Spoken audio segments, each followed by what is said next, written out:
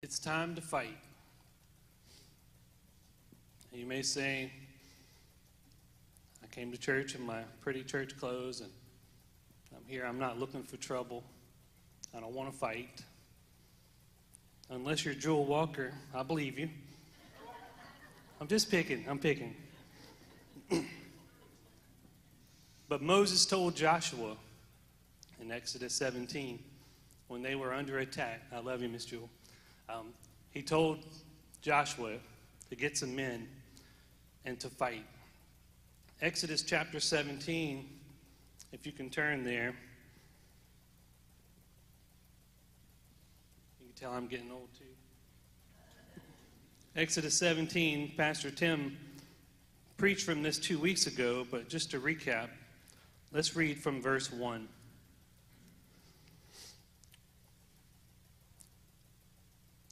The whole Israelite community set out from the desert of Sin, traveling from place to place as the Lord commanded.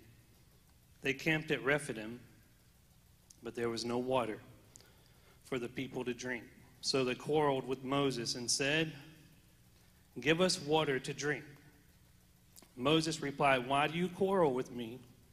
Why do you put the Lord to the test?" But the people were thirsty for water there, and they grumbled against Moses. They said, "Why did you bring us up out of Egypt to make us thirst, to make us and our children and livestock die of thirst?" Then Moses cried out to the Lord, "What am I to do with these people? They are almost ready to stone me." And the Lord answered Moses, "Walk on ahead of the people, take with you some of the elders of Israel, and take in your hand the staff with which you struck the Nile, and go. I will stand there before you by the rock at Horeb. Strike the rock, and water will come out of it for the people to drink." So Moses did this in the sight of the elders of Israel, and he called the place Massah and Meribah, because the Israelites quarreled, and because they tested the Lord, saying, "Is the Lord among us or not?" And now the passage for today. The Amalekites came and attacked the Israelites at Rephidim. Moses said to Joshua, "Choose some of our men and go out and fight the Amalekites. Tomorrow I will stand on top of the hill with the staff of God in my hands." So Joshua fought the Amalekites as Moses had ordered, and Moses, Aaron, and Hur went to the top of the hill. As long as Moses held up his hands, the Israelites were winning. But when he lowered his hands, the Amalekites were winning. When Moses' hands grew tired, they took a stone and put it under him and sat on it, and he sat on it. Aaron and Hur held his hands up, one on one side and one on the other, so that his hands remained steady till sunset. So Joshua overcame the Amalekite army with the sword. Then the Lord said to Moses, "Write this on a scroll as something to be remembered, and make sure that Joshua hears it, because I will completely blot out the memory of Amalek from under heaven." Moses built an altar and called it, "The Lord is my banner." He said, "For the Lord, where hands were lifted up to the throne of the Lord will be at war against the Amalekites from generation to generation." With the Lord's help this morning, I'd like to share from this passage who we're supposed to fight, how to fight, and why to fight. The first one is very important. If you had been dropped in from outer space to see what was happening in the first part of Exodus 17, you would have guessed that the number one enemy of the Israelite people was Moses, because the people were fighting him so hard, so much that he prayed to God because he thought they were going to stone him. But Moses really wasn't their enemy. You never want to be fighting against someone who isn't your enemy. I learned this lesson in the first grade, believe it or not. I was in detention, as usual. All the other kids were playing outside at recess. Urania Elementary, right now, Colby and I were raised up not too far from each other, Alla and Tullis. And I was in Urania Elementary, laying on my stomach in the hallway, pretending to do my punish work. And Amy McDaniel came skipping down the hall, smiling, laughing at me. And she got close to me. She kicked me right in the ribs, those pointy-toe shoes. And the longer I laid there, the more it hurt, the madder I got. Although I couldn't play at recess, I could always line up when the bell rang. And I was Dylan Morse, and she's Amy McDaniel. And I walked up to her, Colby, to my shame. She's smiling at me like I'm her best friend, and I punched her in the face. I dropped her like a bad habit. It was terrible. And if I just stop right there, I'm already the worst person you know. But it's worse than that. Amy McDaniel has a twin sister, identical twin, Angie McDaniel, and that's who I hit. About that time, I felt Mrs. Smith, my first grade teacher, reach up and grab my ear. She was a midget. She was the strongest woman I knew, and she dragged me by my ear all the way to the office. The principal heard what I did, and he grabbed that paddle, had holes drilled in it, a duct tape handle, and he beat me like an old rug. I got home, my dad whipped me with a belt. My mom hit me with what she had handy. My sisters chewed me out. My grandpa prayed for me like I had a devil. I never hit a girl since. I really didn't want to tell that story this morning. But you know, I believe that a lot of times pastors feel kind of like Angie McDaniel. Somebody just comes up and punches them in the face, and they're like, where did that come from? Moses was not the enemy of God's people. And can I just tell you, we have an enemy. It's not your pastor. I know there's exceptions. There's some terrible people, Jim Jones. I'm not talking about that. I'm talking about most people who surrender to the ministry, love God, and they love you. And they may not be perfect, but they're not your enemy. Who is your enemy? The Bible says that the enemy is our flesh, that the flesh wars against the spirit. The Bible says that the enemy is the world, and if you have friendship with the world, it's enmity with God. The Bible says that the devil is our enemy. In John chapter 10, verse 10, Jesus says, the thief comes only to steal and to kill and to destroy, but I have come that you might have life, and life abundantly. I like the version that says life to the full.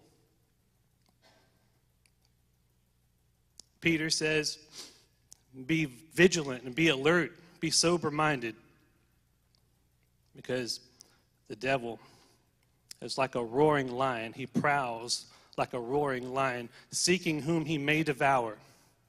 He's a predator. And he's taking aim at each person here. And his plan is to destroy you. The people who were fighting God's people, the Amalekites, the real enemy, they were like predators. Deuteronomy 25 says that the Amalekites came in and they cut off the tail of the caravan. And those people who were following from the Red Sea, the weakest, the slowest, the crippled, that fell behind the group and got separated, the Amalekites would come in like a predator, separating them from the herd, and they would kill them. And God hated them for it. And now, when God's people are in a place that's a dry, thirsty land, the Amalekites decide to attack full on.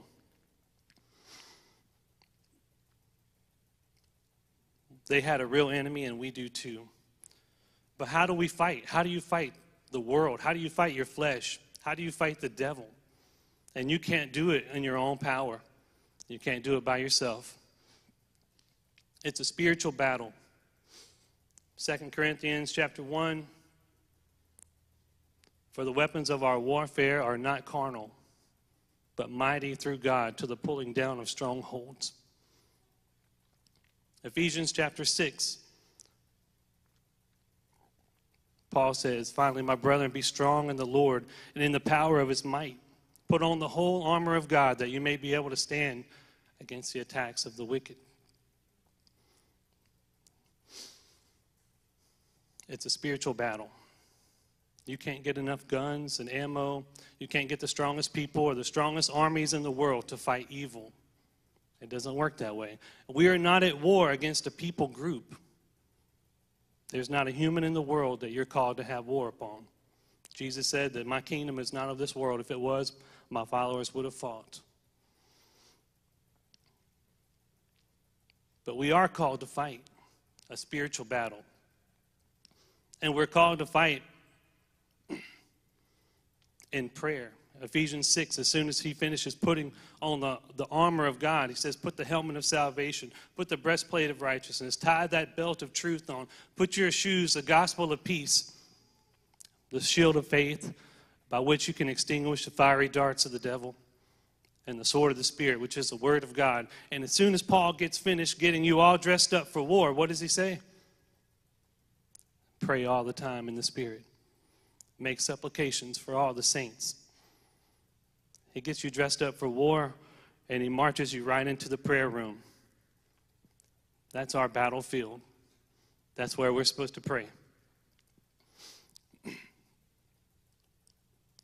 The Amalekites did not expect God to fight them. They were opportunists. They assumed that the people of Israel were dying of thirst because there was no water. They probably could hear them arguing from a mile away. They didn't think that Moses was going to get a commandment from God to strike a rock and that the rock would gush forth with water. They would not have dreamed of that one in the desert. They didn't think that these slaves, former slaves, were going to fight like soldiers. They didn't think that Moses was going to be able to stand over the top of them and call down the power of God for them to win. It was a supernatural victory. And the Bible says in this chapter that God himself fought against them.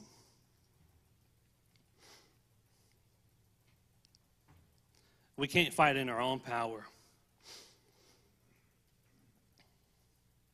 On your best day, you're not going to make it. On your best day, you're not going to be strong enough. My son Jonah is here. He brought home his report card. It was all A's, 1 B and 1 F. I said, what happened? What's with this? He said, but Daddy, that was a high F. It was almost a D. Can I tell you, on your best day, in all your strength, you're going to get a high F. Maybe, if you're lucky. But God will fight your battles. We don't have Joshua to go before us and fight as a general. But we sing the song here, and the word says, I know who goes before me, and I know who stands behind me. The God of angel armies is always by my side. Have y'all heard that song? It's a chapter and verse first. The guy, her, turns out is not a girl. That's a joke. All we know about him is that he walked up on that hill, and he held Moses' hand and helped him for one day. But he's not here to help you anymore. But Jesus said, I'm going to pray to the Father, and he's going to send a comforter. He's going to send a counselor. He's going to send a helper, the Spirit of truth, the Spirit of Christ. For he has not given us as a spirit that makes us a slave again unto fear, but the spirit of adoption, the spirit of sonship. He didn't give us a spirit of fear, but the spirit of power and love and a sound mind. We have the Holy Spirit to help us. I know that Moses was called the deliverer of the people. But the truth is, Moses never made it to the promised land. He messed up. He got buried before they could walk into Canaan. But we have a deliverer who never messed up. We have a deliverer who will take us all the way through. Moses held up that staff and the people of God prevailed. But Jesus raised up his arms. And that's where our victory comes from. It's not from our own power.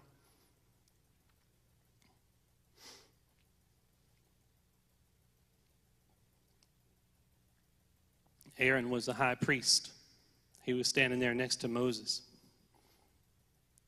Aaron had the job after this becoming the high priest. He would go to all the people when they had sinned. He would bring their sins before God, and he was the mediator. He would intercede, Lord, spare these people. Aaron's not here to help us anymore.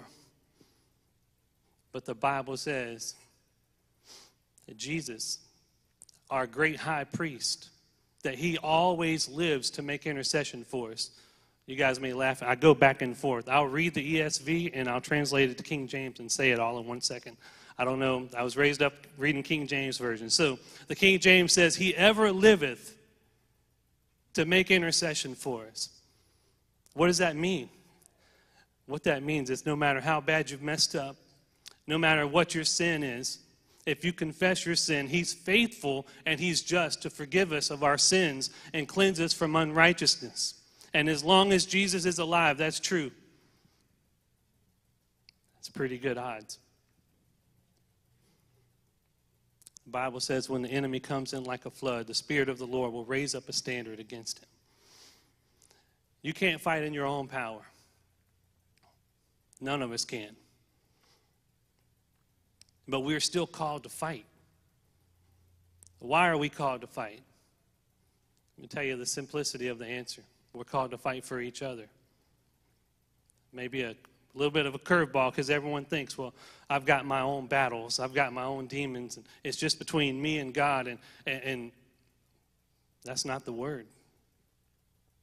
Galatians 6 says, if anyone is caught in a transgression, you who are spiritual, restore them. Bear one another's burdens and fulfill the law of Christ. What's the law of Christ, Colby? What did he say? Love the Lord your God with all your heart and soul, mind, and strength. Love your neighbor as yourself. You see, when Moses told Joshua to fight, Joshua said, yeah, Moses, I'll go fight for you. When Moses went to fight, he said, I'm going to go fight for the people. When Aaron and Hur went to fight, they said, I'm going to fight for Moses. I'm going to go help him up there on that hill. Joshua called out men, who's willing to fight? And they said, yes, Joshua, we'll go fight for you.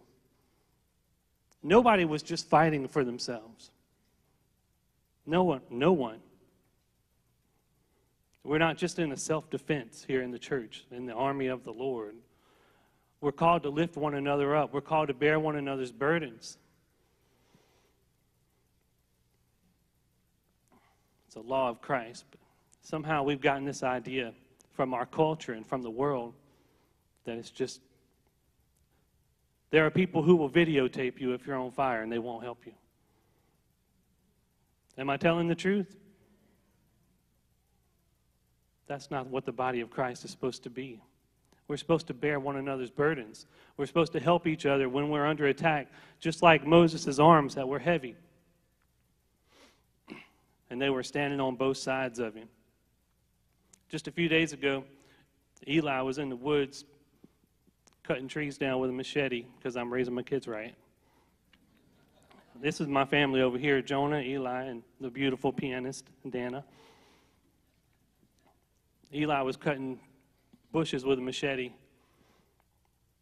I was working on my truck at the shop. Dana was tending to the chickens. Jonah, I don't know what he was doing, in the yard. And Eli got into some yellow jackets. Wasp, I don't know, whatever it was, he started screaming. You know how every time they bite you, you scream again. Starts running from them, holding a machete. Very dangerous. I ran. There was no trail to get me straight to him, so I made a trail through the woods. By the time I got to him, I was bleeding like a stuck pig. Dana was in the chicken coop. She flew the coop. She ran to him. She was there before I was. I get over there, and she had already pulled. I don't know what happened to the machete. The machete was gone. She was pulling the shirt off. Had bees on it. She threw it on the ground. Jonah's stomping on top of the shirt, jumping on it. Why would we do that? Why would we run toward a swarm of bees or wasp and a wild-eyed kid with a machete? Because we love that little booger. That's why. If someone's being overtaken in a sin, if someone's going through a battle, we got to help them. We got to hold them up. You know, this church has done that too. I will say our church is good about that. When Eli was born, he was born early, 72 days in the NICU. And Dana and I, you know, we're trusting God. God, you got this. After 72 days, your arms start getting weaker. And the devil's tempting you, saying, he's not coming home. This church filled up our refrigerator. This church paid some house notes. This church prayed for our family, hugged our necks. Both sides, me and Dana, holding us up. That's a picture of the body of Christ. That's how we win the battle. And I got to tell you, some people have gotten the idea that they can just be a part of a church without being part of a church. And that's not the right way. That's not the Bible. The attack, the plan of the devil was to cut off the tail. You know what that means? That's an amputation. Look, I cut trees for a living. That's what I do. I juggle chainsaws. If I cut this hand off, it's not doing fine over there without me. That's an amputation. It won't make it without me. When there's a separation and a division in the body of Christ, that's an amputation. God has not called you to be a cut-off tail. Is that clear enough? There's no one with that calling. That's not spiritual. You say, well, I'm spiritual, I'm reading my Bible, and I'm doing okay without the church. I don't need people around me praying for me, really. At the end of Ephesians 6, Paul says, and also, while you're praying, pray for me that I could share the gospel, that I could have boldness, that I could have clarity, that I could bring the right words. You're not more spiritual than Paul. You're not. Maybe you are, okay. Jesus, on the night of his betrayal, my soul is exceedingly sorrowful. The time of my betrayal is at hand. Peter, James, and John, could you just come and pray with me? That's Jesus. You're not more spiritual than Jesus.